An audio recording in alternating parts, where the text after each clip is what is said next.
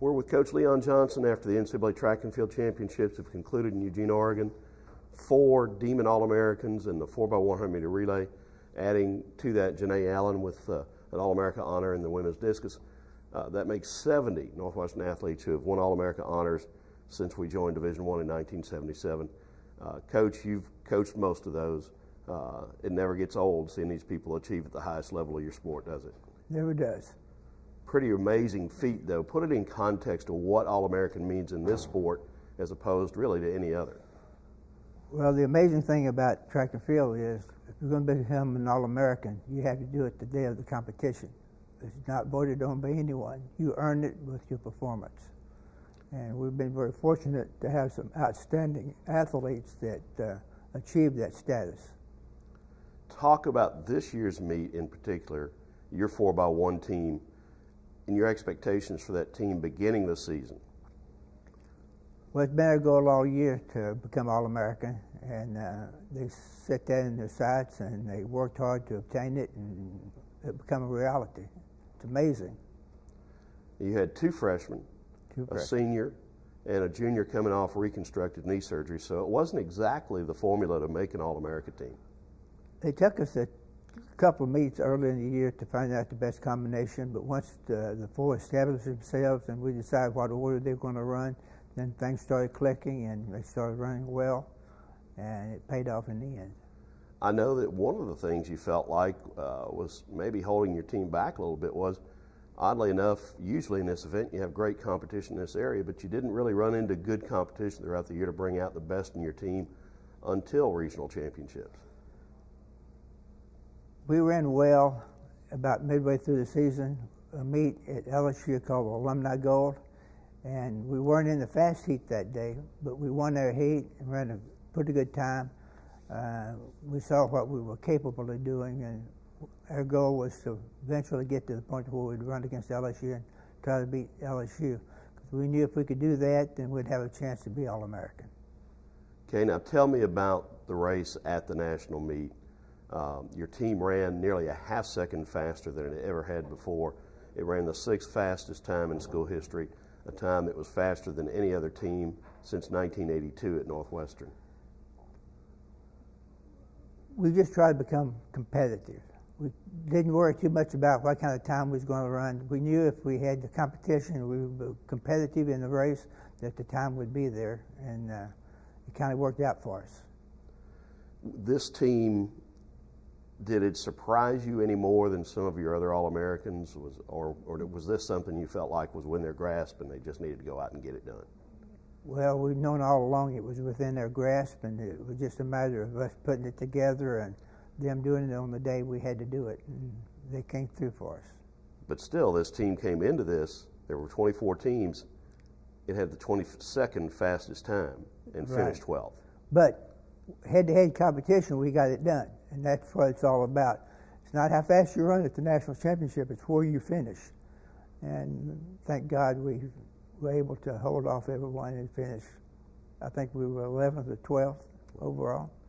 Amazing thing about that, Doug, we ran 39:57, I think it was, and if we'd have been in the final and run that fast, we'd have probably been in the top 6 teams. But like I said, you got to do it the day it counts. And I know one thing that you're proud of, 4 guys from Louisiana, 2 from Shreveport, 2 from Slidell. Right, yeah, that's pretty amazing to take 4 guys from Louisiana. With the team that become national champions in '81, they didn't have 4 from Louisiana. Now you've got 3 of these folks who will return next year, but one, Kendall Taylor, who's a senior, who I know has been very important to your program. Yes, he has. Came in as a kind of recruited walk-on, started training, had some good athletes to train with. Had the ability, we knew from the very first day he stepped on the track, he had the ability to accomplish the things that he accomplished. It's just a matter of getting him in the right situation. And he came through for us. And then Justin Walker's story is a little understated, but coming back from a reconstructive knee surgery to run and achieve at this level is pretty good. Yeah, because when we planned the surgery, and we didn't know if he'd ever get back to be 100%, and that was a gamble we had to take, and it paid off for him. All right. Last reflections on more All-Americans for the Demon Track and Field program.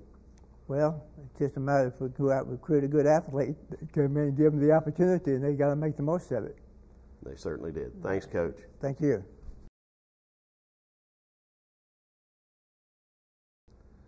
We're with Lady Demon track coach Mike Heimerman, coming back from the NCAA Outdoor Championships in Eugene, Oregon. Mike, a meet that you were looking forward to because Janae Allen got to go participate, but you also had, as always, ambitions of succeeding at a higher level than just participating, and that's exactly what happened. Janae came in seated 24th in the women's discus. She finished 10th and earned All-America honors. How surprised were you at that? Not really surprised. With the last month of training, we knew that she could do something, spectacular. We could throw in the maybe mid 170, even 180 foot range, and what she did. And what's funny is she didn't actually hit a throw at the meet. She threw far. Don't get us wrong. I mean, she threw a PR on all 3 throws, but she never hit one. Like when you throw a throw and you know that you hit it, you know you hit it. And every time, even like her first throw, she threw it. She came out of the cage, and she was like, "What'd I do wrong?" And I was like, "Don't even worry about what you did wrong. Just go look at the distance," because she didn't even know how far she threw it. It was a 6 foot PR at that time. And then each throw was kind of like that. She wasn't happy with how not one of them felt. So it's not surprising that she threw far because she had been doing it all last month in practice. So it was just a good day for her. Talk about what this means to our track and field program. Well, it's just we have a long history here of All-Americans, and it just adds to it. In the last 10 to 15 years, our throws program has really kind of stepped up onto the stage, and just to put your name on that wall, period. It's just to be an All-American is something special because there's not very many of them. They only announce 16 a year now. It used to be only 8, but 16 a year. I mean, when you're in the top 16 of your event, that's pretty awesome. I mean, because there's 32 or 33 conferences. You got to guess that there's probably at least 20 in each conference, if not 30 in each event. So you're looking at over 900 athletes in each event, and you're in the top 16. I mean, that's special right there. All right, Janae and her career and this year, at the beginning of this year, you really didn't foresee this, did you? No, I mean, yes and no. I knew that she could do some good things. Unfortunately for Janae, we kind of used her as a workhorse. She, discus was her primary event, hammer her second event, and I even made her throw the shot put this year. And there wasn't probably one meet that she got to do just the discus. I mean, I made her throw every event, almost every meet. And that's why some of the distances here at the end kind of didn't really surprise me because we kind of got to just focus on her primary event, and then everything started really started hitting because when you have 3 events and we have to split practice a time with that, for in 4 days because most of our meets are either Friday or Saturday or both days in most of her cases. So it's just hard to get enough practice time, enough reps with that one event in. So this whole year has just been just a big workload, and we talked about it. I put a lot on her shoulders, a lot of pressure on her because she had to perform this year. Indoor, she might have had a little slip up, but outdoor she came through. Was half a point shy of being the high point scorer, which usually means that you're the best athlete at the meet or the meet performer. So we're very happy with her field event performer of the year this year for the outdoor meet. I mean, it's just been a spectacular way for her to cap off her career. We're with Janae Allen, recent Northwestern graduate, recent Northwestern track and field All-American. Which one is more surprising to you? They both feel great. It's just something. I don't know which one is feel better, but they both feel great. You knew you were going to graduate. In fact, you delayed graduation to compete this spring. When you made that decision, was the opportunity to win a conference championship, what you did, and to maybe compete at the national level a major motivating factor in that? Doing this it took a lot of thinking to do this or whatever, but I think I decided the best thing to do, and it was come back an extra semester and compete. Now, you were just hoping to get to the national meet, and you were excited about qualifying for the national meet, as you should have been. but you came in as the 24th seed in a 24-woman field. So what were your expectations beginning the competition last Thursday? Going there, I knew it was going to be a lot of competition, and I knew that the way I was ranked, I was at the bottom, and it was just an honor, and it was a blessing just to be there. But going out there, I put it in my head that I cannot be the last person. I cannot come out here and just go with how I came out. And I just know I had to get in there and do something. Now, when you were there in Eugene, the great spot in collegiate track and field, you're at the national championships. All these great schools around the country are there with their best athletes.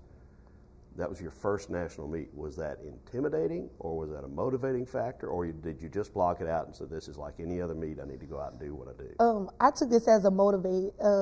Like going out there, I knew that these are the greatest people in track and field, and I just tried to blend myself on in. All right, now that you've done it, what can you say about that experience? It almost feel like I've won it. I had so many people behind me. Everyone is so proud of me. I got so many phone calls. It almost feel like I won the national championship. So. Well, speaking of that, you had a teammate who won the national championship in this event. Did any of Tracy's experiences help you along the way? Yeah, she helped me plenty. I took a lot of advice from her going out there. She also gave me a heads up of how everything is going to be when I get there. So she helps me out plenty. So going forward now, when you reflect on this a year from now, 5 years from now, what is being an All-American going to mean to you? It means a lot. It's knowing that I can have my name on the board and it's going to be there. When maybe one day I come back and visit, I still can go up there and look at it, and it's still going to be there. And just knowing that I can say that I'm an All-American, it feels great. And then let's jump back to graduation day. When you graduated in the morning, jumped in the car and drove to Lake Charles to compete in the conference meet that afternoon and the rest of the weekend. That, too, is going to be a special memory for you, isn't it? Yes, of course it will. A lot of pride. So what does it mean to you now, having been a part of this track and field program and added to its tradition? It means a lot. I'm so happy that I came here and competed in this track program. It was great. It was a lot of memories, and I just find it's the best thing ever. So. And talk about Coach Heimerman and his impact on you as an athlete and a person. He built up everything that I had done. He was just like a second father away from home. So he helped me out a lot. So, and I really enjoyed the time that I had to spend with him. Janae Allen, Northwestern graduate, Northwestern All-American. How's that sound? That sounds great.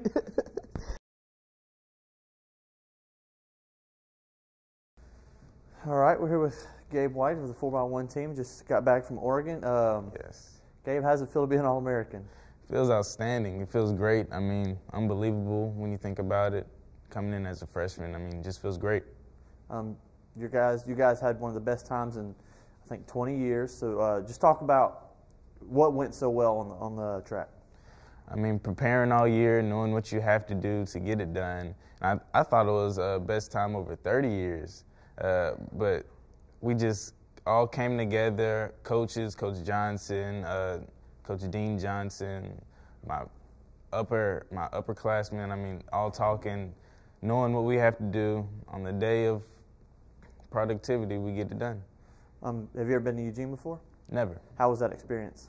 The weather was perfect. I mean, just being around world-class athletes was just amazing. I mean, just nothing but track was a great experience. You mentioned the world-class athletes. You're among some of the best in the country. Was that intimidating or motivating? I wouldn't consider any other athlete intimidating just because we're both doing the same thing. The same day at the same arena. I mean, we're all just athletes. I mean, I wouldn't call it intimidating. All right, thank you. All right, thank you. All right, we're here with Justin Walker. Justin, how's it feel to be an All-American? Pretty good feeling. You remember the 4x1 team. What leg do you run in the 4x1? I'm the anchor leg. Okay, so you guys had one of the best times in 20 or 30 years. So what went so well in getting you the stick so you can finish it out? Really, it was just execution. Everybody ran the race they were supposed to run. They were supposed to run it. It's like I asked Gabe, you're one of the best in the country. You're among one of the best in the country. Do you find that intimidating or motivating? I don't find it really much of either because we were there too. We're all athletes, we're all in the same boat. So for us to do what we did was just, I expected it from our team. Have you ever been to Eugene before? I have not. I went to Des Moines, Iowa for nationals, but I've never been to Eugene. How was that like? It was a real good feeling to track everywhere.